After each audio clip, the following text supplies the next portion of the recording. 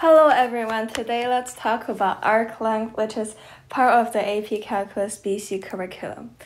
So something about arc length is that we can have a lot of graphs in math, but sometimes we just want to calculate like how long is the line, and we just kind of want to stretch it out and try to find the length. What we find out is that when we zoom into a graph, so that we zoom in large enough, we see that the curves will like approach to be linear. So when we have an infinitesimally small length of an arc, let's just say it's ds, we can see that it's almost linear. So you may be asking, how does this relate to us finding the arc length? Well, we can add up all of these ds together. So if we have ds, which is zoomed in enough so it looks to be linear, we can break it down into a dy and dx so that they are like these components that are parallel to the x and y axis. And then we can just use the Pythagoras theorem because y and x are perpendicular to each other. So if we have ds squared is equal to dx squared plus dy squared, ds is equal to the square root of dx squared plus dy squared. And what we want to do to find the arc length at L, we just need to, it's just an infinite summation of each of the delta s, or each of these small ds.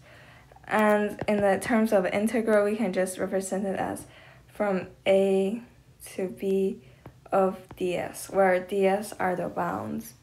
So now in this expression, we see that it doesn't really look like something that can be easily integrated. So we can just take out a factor of dx squared. So it becomes 1 plus dy over dx squared. So we can then take the dx out of the integrand, so the square root, so it becomes 1 plus dy over dx squared times dx. So L is equal to the integral of 1 plus dy dx with respect to x from a to b, if the derivative is continuous over a and b. And it's just not limited to the x-axis. In a similar vein, we can take out the y. So we can take out the dy squared, 1 plus dx over dy. So then the length will be c to d 1 plus dx over dy squared with respect to y. So both of these work, it just depends to which axis are you integrating with respect to.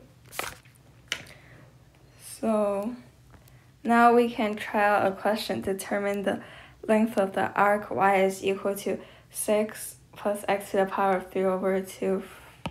And we notice that the bound is 118.9 is smaller than or equal to y smaller than or equal to 875. So in this question, we actually have to integrate it with respect to y. So we just, in our previous formula, the length is equal to c to d 1 plus dx dy squared with respect to y. So c is equal to 189, d is equal to 875. And then we can find dx over dy. And dx over dy is just 1 over dy over dx. So we can find dy over dx. We just differentiate it. So 7 is just a constant, and then times 3 over 2. And then 6 plus x to the 1 over 2. So that was it. So we can write as 21 over 2 times 6 plus x. So dx over dy is just 1 over that. 2 over 21. So we can just find this and then square it, put it inside here and try to, and then take the square root and then we can integrate it. Alternatively, an easier method is to just find the bounds in terms of x. So like if you have 189 is equal to y, which is equal to 76 plus x to the 3 over 2, we can just divide 7 by both sides. So 9 is equal to 6 plus x, x is equal to 3. And then similarly for 875, we can divide it by 7, raise it to the power of 2 over 3 minus 6. X is equal to 19. Then we can just integrate it. The length is equal to a to b 1 plus 21 over 2 squared is 441 over 4. 6 plus x dx. And then we just expand it, so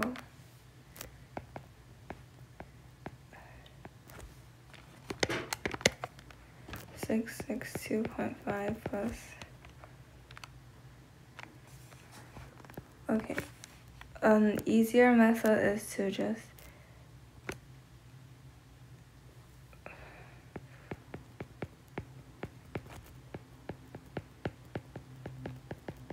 take out the factor.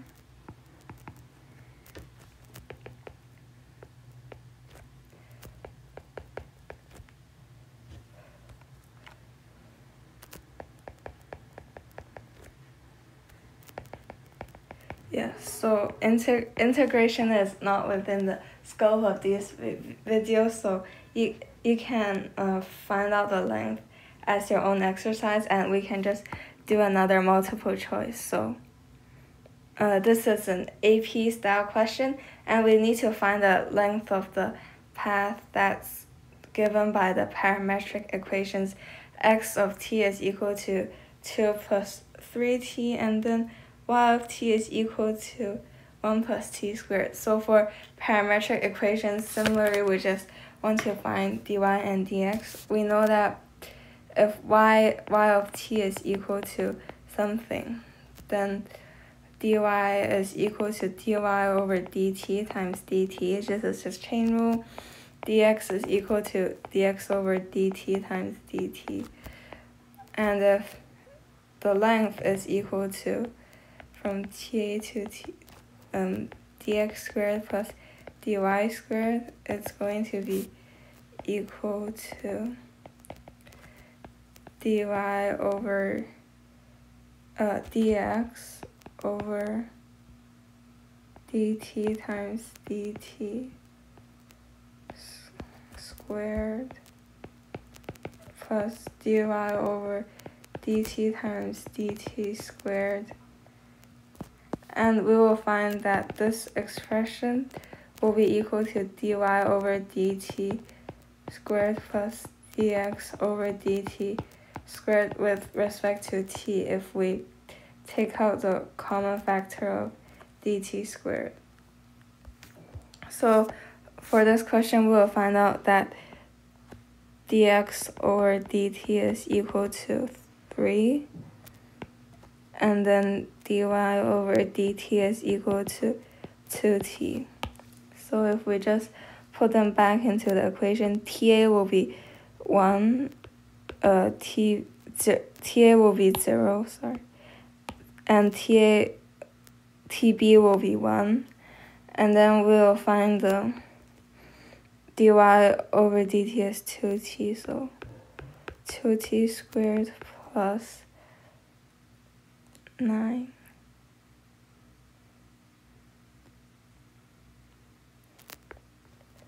With respect to t, which is after expanding, which is 4t squared plus 9 dt, and we find out the answer is D.